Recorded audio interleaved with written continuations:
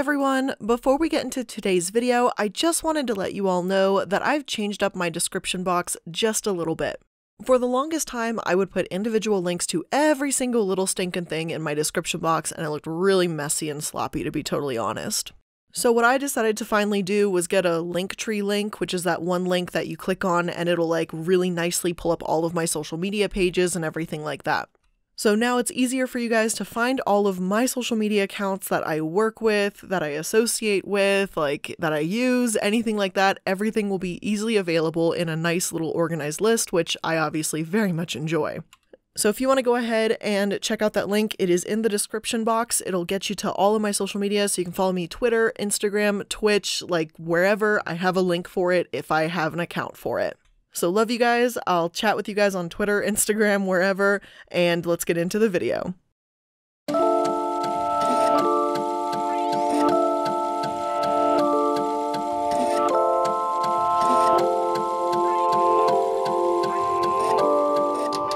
Hello everyone, and welcome back to the channel. I'm Blair, or the Illuminati, and today we're going to be covering the final MLM for Multi-Level Mondays for 2020.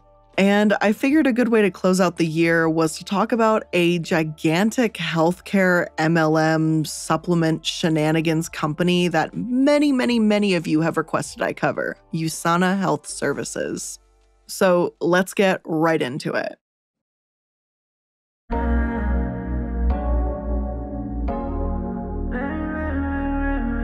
Before I can get into why USANA is a special kind of horrible, and believe me, we will get there, I have to talk about their history as a company.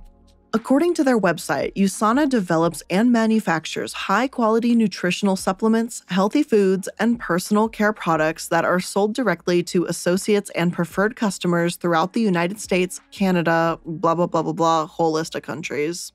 They also claim to focus our research and development efforts on developing and bringing to market high-quality, science-based products that promote long-term health and reduce the risk of chronic degenerative disease. Our research and development activities include developing products that are new to USANA and new to the industry, updating existing USANA brand formulas to keep them current with the latest science, and adapting existing formulas to meet ever-changing regulations in new and existing international markets. Our scientific staff includes experts on human nutrition, cellular biology, biochemistry, genetics, the microbiome, natural product chemistry, and clinical research. These experts continually review the latest published research on nutrition, attend scientific conferences, and work with a number of third-party research institutions and researchers to identify possible new products and opportunities and reformulate our existing products. And the thing is, I can absolutely understand why people would believe them. Not just because this whole thing I read you may sound convincing, but because their founder, Myron W. Wentz, actually has some credibility. After losing his father to heart disease at a young age, Myron got his PhD in microbiology and immunology at the University of Utah. In the mid-70s, he founded Gull Laboratories, a virus diagnostics company that he sold in the mid-90s for $22 million. Myron had money, success, but he spun off USANA from Gull Laboratories in 1992. I would love to say that it became out of his control and some businessman took it over and turned it into an MLM, but that's not the case here. Myron Wentz, as of this 2014 Forbes article, owns 51% of USANA stock. And it's such a fucking shame because Wentz himself doesn't seem like a horrible person, and far from it actually. As Forbes puts it, outside of his entrepreneurial efforts, Wentz is also preoccupied with improving the health of people in developing nations. In 2005, he opened a medical center in Uganda that's aimed at preventing diseases like HIV, malaria, and intestinal viruses. 4 years later, he opened a similar medical center in Cambodia and another in Malawi in 2011. Good people can still do horrible things, and horrible people can do good things. I don't know Wentz well enough to know which category he falls under, if this is the case of USANA simply being one gigantic mistake he's blind to, or what.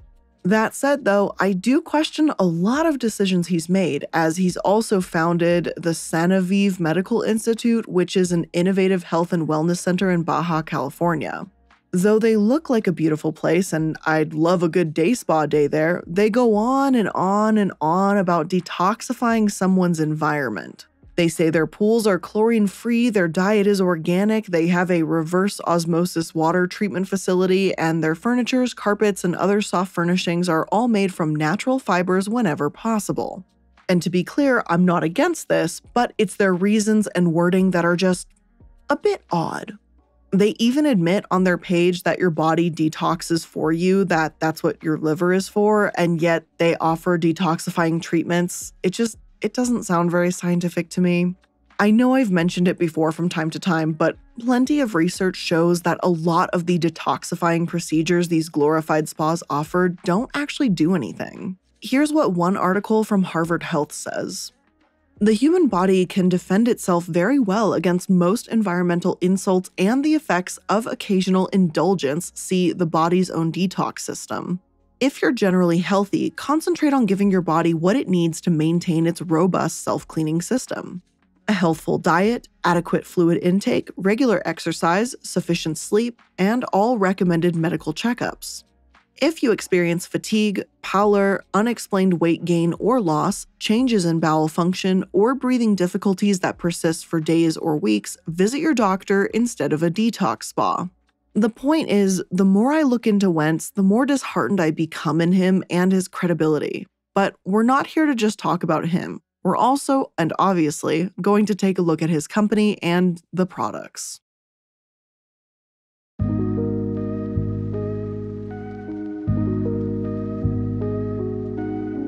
USANA's website, which is weirdly irritating to navigate, by the way, features a variety of products from their supplements to skincare to random merchandise like water bottles and totes with the brand name on it.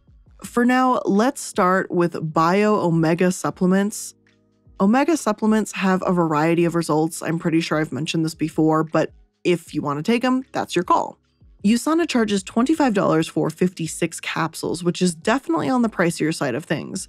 They're charging around 50 cents a capsule, whereas Nature Made charges 8 cents a capsule. Their vitamin D is $21 for 84 capsules, whereas other companies with 90 capsules charge $11. My point here isn't to say, oh, USANA is stupidly overpriced, don't buy from them, because then I'd be constantly going after designer brands for high prices. If you love a brand because of their aesthetic, their message, their values, whatever it is, spend a little extra if that's your gig. But my issue with USANA's price hiking doesn't come from their brand name. It stems from them being an MLM. Now, in case you weren't aware, MLMs are usually so overpriced because they need to be, in order to give those pennies to their downline for those commissions. As one source says, the truth is that products are overpriced through multi-level marketing companies because they have to pay commissions to distributors on many levels. That's the whole point of multi-level marketing. Many levels of distributors get a piece of the action when you buy something. That sounds pretty innocent, doesn't it? Well, sure, those putting in the work to sell the product should get paid. Except in almost every MLM, the upline, not the distributor who sells the product, gets more commission than the person who sold. Even still, almost no one makes any money in an MLM. It's an ugly cycle where money gets funneled away from the person who sold the product, but almost everyone still fails to turn a profit. And let's not even talk about how the products are next to impossible to sell on a consistent basis anyway, so lots of distributors end up buying the products themselves just to meet quotas. To illustrate this, see USANA Watchdog's article about the pricing of products. Research and formulations would be categorized under research and development and represents a measly 0.7% of the price of the product. Raw materials, costs associated with batch size, manufacturing, packaging, and transportation would be categorized under cost of sales and represents 18.5% of the price of the product. Commissions are categorized as associate incentives, which also includes bonuses and certain awards and prizes, represents 43.2% of the price of the product. The biggest reason why the products are overpriced.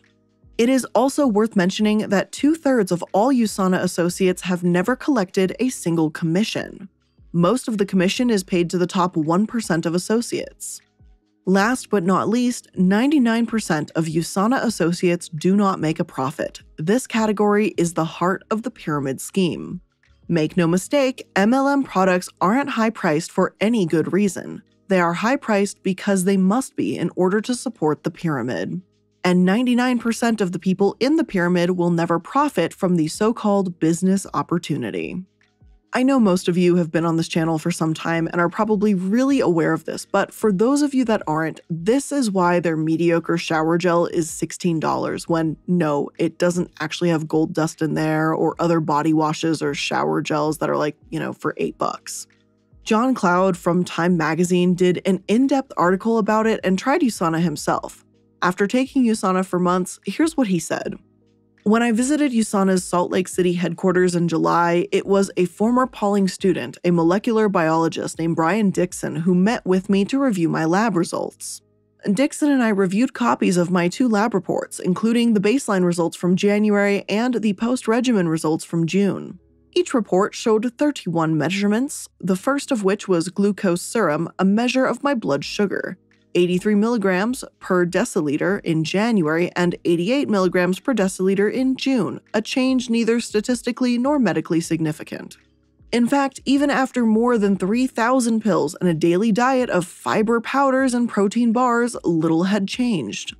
2 measures of my kidney health, values for blood urea nitrogen and creatine, were identical. Calcium, protein, sodium, none had varied much. I asked 2 doctors to review my lab results. Bronstein at Cedars-Sinai and Stephen Dillon, my personal physician of 15 years. Both said only 2 of the values on my blood report had changed significantly. First, there was that 75% vitamin D increase, which the 2 of them attributed to the vitamin D3 supplement I had been taking, rather than to my spending more time outside. Second, my level of high-density lipoprotein, cholesterol the good one, had leaped from 61 milligrams per deciliter in January to 89 milligrams per deciliter in June, an increase of 46%. Bronstein said he couldn't explain such a big surge. He pointed out that supplements may include niacin can amplify HDL cholesterol, but he suspected that my niacin dose of 40 milligrams per day was too low to account for such a large increase. Dillon speculated that the 2,000 milligrams of fish oil concentrate I had been taking may have played a role. And again, this is only one man's results, so of course, if you feel like supplements help you and your doctor is all for it, then by all means, I am no medical professional to tell you how to live your life.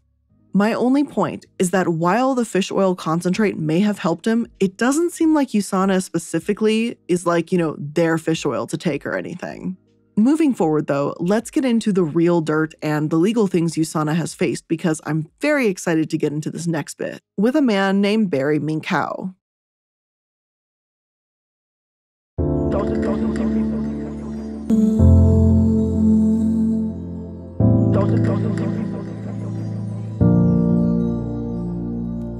Now, interestingly enough, Barry Minkow is actually a con artist himself. He, according to Fortune, was the boy wonder business phenom of the 1980s. In 1982, at age 16, he started ZZZZ Best, a carpet cleaning company from his parents' garage in Reseda, California in the San Fernando Valley. The business expanded rapidly and went public in 1986, making Minkow at age 20 worth more than $100 million on paper. But it was a giant Ponzi scheme and collapsed in May 1987. Minkow was convicted of 57 federal felonies, sentenced to 25 years, and ordered to pay $26 million in restitution. So who better to know a con than a con man? By no means whatsoever do I want to make Minkow out to be this great guy who turned over a new leaf and hasn't made any mistakes since. That is absolutely not the case here. But I find this weird battle between him and USANA pretty interesting. Before I get there though, let me explain where this began. According to the San Diego Union Tribune, he became a born-again fraudster buster when he got out of jail and began preaching. Minkow's sermons matched the fundamentalist leanings of his congregation. In a nod to his criminal past, his first sermon centered on fraud. But he wasn't talking about stock market fraud. Instead, he focused on Charles Darwin's theory of evolution. Scientific evidence has revealed that evolution is not scientific and is not factual, and yet is being taught as if it is, he said. That is fraudulent. Whether by happenstance or design, Minkao's position as a minister dovetailed nicely with another job that he created for himself, scam buster at the Fraud Discovery Institute, an investigative outfit he founded in the church's offices, using church employees as staffers. At first, most of Minkao's targets were tiny penny stock firms that often have shoddier financial records and attract less regulatory scrutiny than the larger companies on the market. When he found something questionable, Minkao would pass it along to the Federal Bureau of Investigation or the Securities and Exchange Commission, while almost simultaneously posting a report on the internet with a note that regulators had already been alerted. Although the targeted companies were often minuscule, they gave Minkao the chance to build a reputation as a fraud buster. Such major media outlets as the Wall Street Journal and the Bloomberg Newswire began reporting his allegations, and he became a repeated guest on Neil Cavuto's business shows on Fox News. But the biggest coup arguably came in 2005 when 60 Minutes ran a report portraying Minkao as a reformed crime buster. There's even been a movie about this guy to watch, which at some point I honestly might watch this because it is pretty interesting. After all, though, this is in 2006, so I'll give you one guess as to the company he went after next. Yeah, it was USANA. But see, Minkao didn't just accuse this company of being a pyramid scheme and stop there. Oh, no. He and his Fraud Discovery Institute delivered a 500-page report on USANA. 500 pages. 500. Now, I can't actually show you guys the report because of all the legal things surrounding it. It basically doesn't exist on the internet. And believe me, I tried really hard. Allie and me, we tried very fucking hard to find it. It can't be found. Thankfully, it has been quoted from time to time between sources. As Desert News says, a Utah multi-level marketing company has settled a dispute with a critic who agreed to stop disparaging nutritional supplement maker USANA Health Services Incorporated.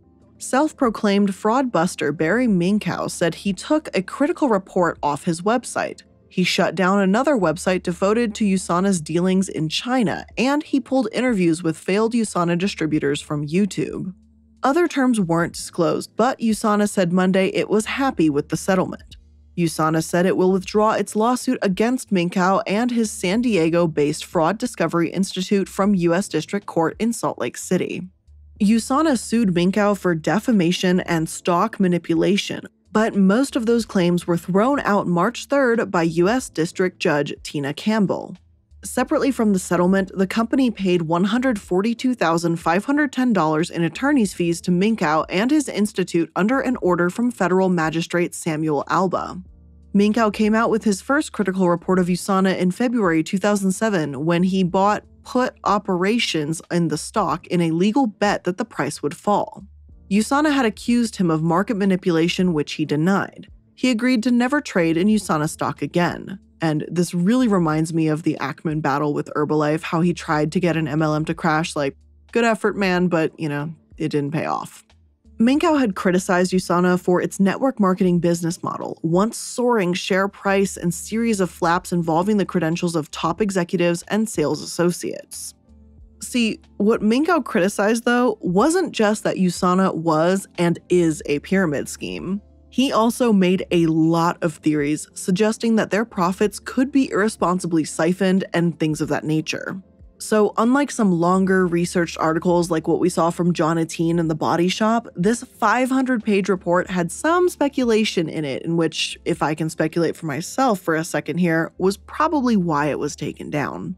I don't advocate for that kind of reporting on serious issues, and I do try myself to be quite unbiased and only inserting my own theories from time to time and making it very clear that I'm saying this is my theory, this is my opinion, yada yada yada. But if I had been him and were sending a report to the FBI, then yeah, a hypothesis probably didn't belong in there. A pattern has emerged with Minkao. He barrages accusations against a company, then makes a quick profit from shorting the stocks. The company denies or downplays the charges, and they settle out of court privately, and, then he makes a stupid amount of money. After all, Herbalife and Nu Skin, two MLMs he's already gone after, have their own issues, so is Minkao a good guy? No. He's got to give his accusations more foundation. But this whole battle between him and USANA, is it still worth mentioning? Kind of. Well, I thought so anyway. He's not entirely wrong either, even if he does kind of mix the truth with fact. So, for example, Minkow charges that USANA's senior management and directors exercised $95 million in stock options even as the company authorized $140 million in stock repurchases. None of that is illegal, Minkow said, but where did they get that $140 million from? From the people that they lied and told they were going to succeed in this multi-level marketing business? That's wrong, that's evil. Minkow alleges that 85% of current USANA distributors are losing money and 74% of distributors fail within the first year. These distributors account for 86% of the company's multi-level marketing revenue, Minkow said. In today's internet economy, there is simply no need for multi-level marketing or the overpriced products that they sell, meaning that the only thing they are selling are memberships in anticipation of future memberships will be sold in the future, which is the classic definition of a pyramid scheme. USANA says that nearly 80,000 people have signed up to be so-called preferred customers and do not participate as business associates. And if there's anything I really agree with, it's that last sentence. These direct sellers aren't just salespeople, they're preferred customers. Hanbots keep MLMs in business, but moving on from what Minkow said, let's go to a different lawsuit.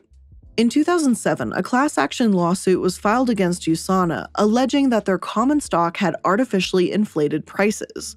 In 2008, Reuters explained that although the SEC probe ended, lawsuits were still an issue for the company. According to USANA, in December 2008, an arbitrator in the state of Utah awarded a former USANA distributor approximately $7 million in compensatory damages for wrongful termination. This top-level distributor was terminated in 2003 for a material breach of their distributor agreement and for violating USANA's policies and procedures. USANA is disappointed with the arbitrator's ruling and believes that neither the decision rendered nor the amount awarded is supported by the facts of the case. USANA plans to pursue all available legal remedies to set aside and vacate the award. However, no assurance can be given that USANA will be successful in vacating the award. USANA believes that distributor compliance is critical to the integrity of its business and is aggressive in enforcing its agreements with distributors. As a result, USANA periodically becomes involved in distributor compliance actions and considers these actions routine and incidental to its business. The arbitration described above is no exception and is the first ruling against USANA in a distributor compliance action. USANA will continue to be aggressive in enforcing its agreements with distributors. And the thing in this case was the judgment was against USANA, meaning that they had to pay that former employee. So why the hell do they act like they're the victim? And I don't know why I still am surprised by this, but a lot of MLMs act like this, with this language of oh, we're disappointed in the ruling, as opposed to apologizing and saying they'll change or do better or whatever. According to the Salt Lake Tribune, this entire lawsuit was all because of that same issue we saw with the body shop. USANA terminated a couple because they were in another MLM. Chris and Elizabeth Kuchera, through their company Praise Enterprises Limited, began as USANA distributors in 1995.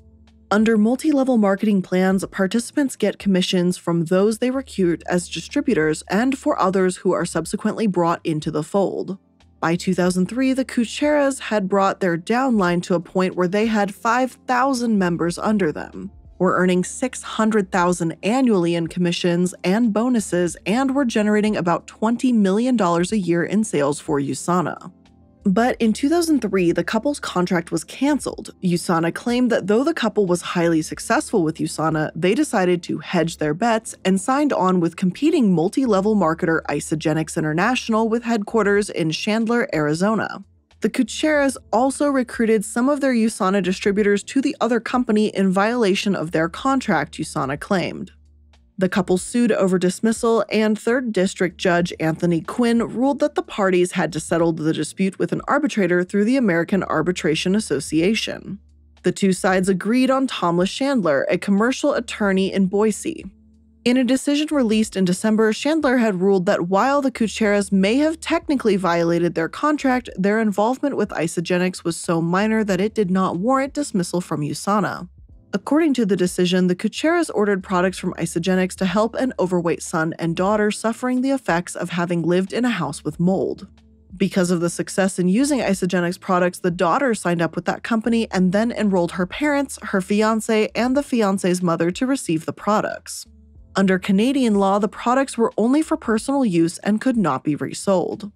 Chandler ruled that the Kucheras were not building a competing business and that USANA did not suffer any damage as a result of their actions. And so here's the thing, do I feel sympathy for either side? Not in particular. The Kucheras were some serious hunbots building up a downline and making over $500,000 a year. But by the same token, USANA just seemed like a jealous boss that got upset that they were buying from a different MLM when the Kucheras were only buying Isagenix for their daughter's personal use. But believe it or not, we're still not done with their legal problems. One article reads that in 2019, Chinese authorities suspended the registration and approval of direct selling amid a nationwide crackdown on wrongdoing in the health products market. The Ministry of Commerce will establish a blacklist of untrustworthy direct selling companies and participants, ministry spokesperson Gao Feng said Thursday at a routine press conference. The move came after probes and crackdowns on several large-scale health products direct selling groups following customer complaints of exaggerated advertisements and questionable products that could even hurt people's health. Local authorities in Guangzhou, Guangdong Province are investigating LKK Health Products Group, one of the country's biggest direct-selling companies with Infinitus at its core brand, following allegations that its products damaged a toddler's heart. So, why would this affect USANA? Well, because their subsidiary, Baby Care Limited, is sold in China. Some sources even claim that the potential for fraud is most present in this subsidiary because over half of USANA's total sales are derived from Baby Care, which was acquired in 2010 for $62 million. Up until USANA acquired them, they had a traditional retail sales model, but the structure and business model of Baby Care in China is different and murky, far more in line with an MLM that has not been formally approved by the Chinese government. Now, there's not enough to say they are definitely fraudulent, but it sure as hell seems that way, and I've got to question if they could be bribing officials in China to get away with their MLM pyramid scheme structure like we saw happen with Herbalife. So, just to recap, we've got incredibly high-priced vitamins and supplements, accusations hurled at them from all directions, and in 2007, around the Barry Minkow time, they even supposedly had questions about the education and credibility of their own higher-ups in the company. Mediocre supplements sold by a mediocre company that doesn't care about its Huns and has a really shady subsidiary beneath it. And yeah, I think that might cover most of it, but I'm sure some Huns in the comments or whatever might be mad at me for not mentioning how they've sponsored some athlete competitions, and Ace Out the Hunger Fund. But let's be real here. With a company this huge, that money is just a drop in the bucket made to make them look good. If it's not a consistent pattern of charity, then these kinds of charitable actions mean pretty little to me. But before we conclude, I've got one more thing we need to address. The question we always try to answer in any MLM topic. Can you make money selling this shit? Well, I headed over to the Finance Guy, a source I've often used for this as he calculates all the fun stuff with income disclosures and whatnot and makes a really nice and clear and easy to understand breakdown. Here's what he said. You can earn a profit if you buy USANA products at the associate preferred price and sell them at retail price. Based on the prices in Australia, we estimate that this is a profit margin of approximately 12%. We only looked at the Essentials Health Pack. Margins on other products may vary. This is described as the surest method of earning immediate income, yet only this small paragraph is dedicated to retail sales. This raised some red flags in my mind. If retail sales is the surest way to earn, then why have I never seen USANA products offered for retail sale? Why did my friend and his sponsor try to recruit me rather than sell me some products? Why is it called preferred price instead of a wholesale price? The sponsor explained that I have never seen the products for sale before because this is not how the multi-level marketing model works. Rather than spend money on traditional marketing and distributors, they sell directly through their network of associates. Allegedly, this reduces the cost and enables USANA to produce superior quality supplements. The story sounded illogical. Selling product out in small quantities to millions of individuals can't be cheaper than selling bulk orders to retail outlets. Furthermore, if USANA is going to pay royalties to my friend for everyone he recruits, then there must be some middle-level markup to build into their preferred prices. To find answers, I decided to read through the 2014 USANA annual report. And needless to say, what was found doesn't look very good. In order to maximize a business center, if you're even able to get that far, a USANA network has to sell over $11,000 worth of product in a week. Here's what he also adds. I'm assuming that very few USANA associates ever manage to maximize a business center, and USANA has confirmed this. In their description of the binary compensation plan, USANA warns that less than 1% of full-time associates maximized a business center during the year. This has been worded cleverly. We looked at the USANA income disclosure statement and calculated that only 0.9% of all USANA associates are classified as full-time. If less than 1% of these associates maximized a business center, then this would mean less than 0.009% or 1 in 11,000 of all USANA associates maximized a business center. I was able to find their income disclosure statements as well, which were absolutely fucking confusing to interpret, but thankfully I saw a more comprehensive grid from a different source that explains how over 75% of their company make less than $250 a year. About 90% make less than $1,000, and about 5% have a living wage. So, in other words, no living wage here, and it's barely even enough to qualify as a side gig for the vast majority of people. I think I can officially say, with confidence, that there is nothing redeemable or worthwhile about this company. I mean, hell, they've even partnered with the Dr. Oz show if you need any more reason to dislike them. So with all of that being said, that's where I'm going to end today's video. I hope you guys liked it, and if you did, make sure to hit that like button, and if you're new, make sure to subscribe. If you want to see more from me, including all the sources I used to create today's video, make sure to check out the links in the description box down below. I will have all the sources in a pastebin file, all of my social media if you want to connect with me outside of here, yada yada yada, you guys know the drill. So thank you guys so much for making it to another video. I love you all, and I hope you have a great rest of your day. See you in the next one. Bye, guys.